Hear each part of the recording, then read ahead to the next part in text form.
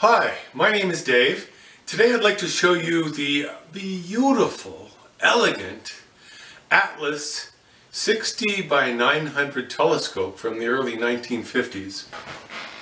Can you pick out the swan amongst all these ordinary ducks? Look at the long, graceful lines of the Atlas, the beautiful fluidity of it, compared to these other really ordinary, mundane telescopes from the same period on similar mounts. I think you can see that the Atlas has a much more aesthetic appeal to it. This thing is beautiful. I'll be showing you some close-ups of the elegant lines on this thing, the fluid, the flow, now I'm not saying it's functional. You know I like a telescope that's quirky, so I would love this telescope simply for its odd, strange quirkiness. But there's much more than that going on here.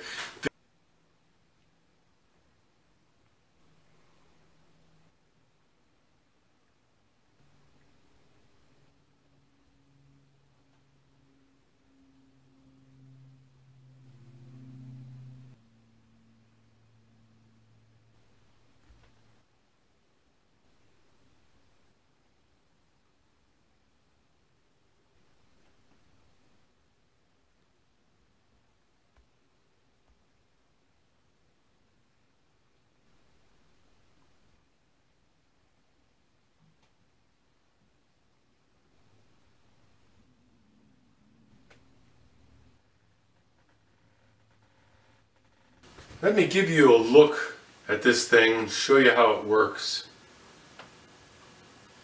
One thing that you will notice right away is that this mount is not balanced. It wants to go, whoa! It wants to go that way, or it wants to go this way. Look at that. It's not balanced about the center of gravity here, which is very atypical. A normal mount would have the axis going right about through here. Here's a close-up look at this mount. It has a friction device there, which is practically unnecessary. Now it's got two things here, two knobs. This one here is basically kind of a friction control. This one on the other side is more or less a lock. Now you can lock it down. This is squeezing that nice and tight, so it really becomes quite rigid. But if you really wanted to operate the telescope in a practical way, probably the best thing to do would be something like that. So that it now moves. You can lock it down if you want to, but you're never going to lock it down if you're looking at an astronomical object for any length of time. So you're going to kind of loosen this. Keep the friction pretty tight over here, and it still has the tendency to want to do that. This thing is, in physics we would call this a metastable situation. It really doesn't want to stay in that particular position. Take a look at this just beautiful little finder.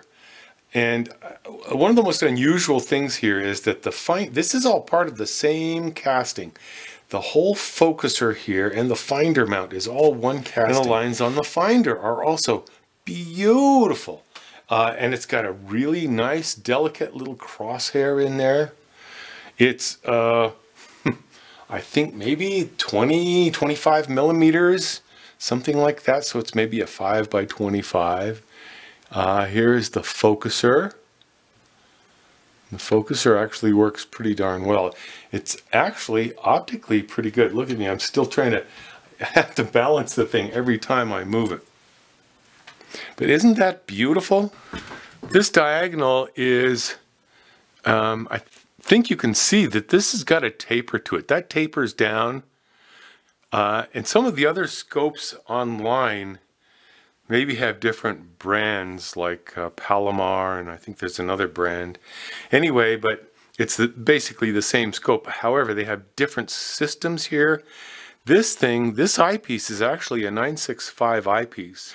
In order to remove this diagonal, the diagonal is fixed and attached to that tapered piece. You have to unscrew the darn thing. And I have seen other scopes. Now this thing is going to take off on me the minute I let it go. See? So I'm locking it down. Jeez. Okay, so there you have that. Notice this like strange taper here. Here are the eyepieces from this scope. They have an unusual indentation here, and the indentation fits the solar filter.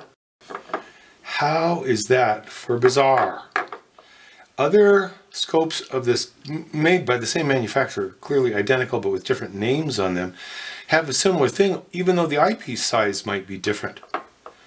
They're also marked, pretty sure you can probably make this out, 50x60, so that's a 50 power eyepiece. They don't give you the focal length.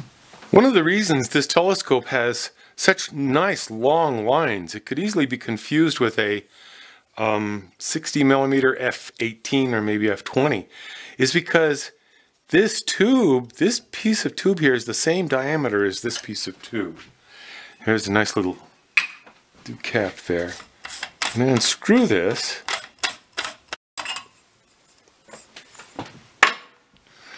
The objective cell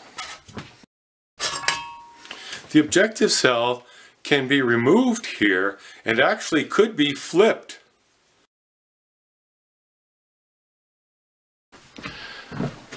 This is another very unusual feature of this telescope. The tube goes down from whatever this is, probably 70, 75 millimeters, and steps down to maybe 50, 60 millimeters here, probably 50. Anyway, it steps down with this kind of a device here. Very unusual, uncommon, not seen in very many scopes at all. Take a close look at the proportions of this mount. This thing is much longer and elegant, more narrower than it would be on another telescope.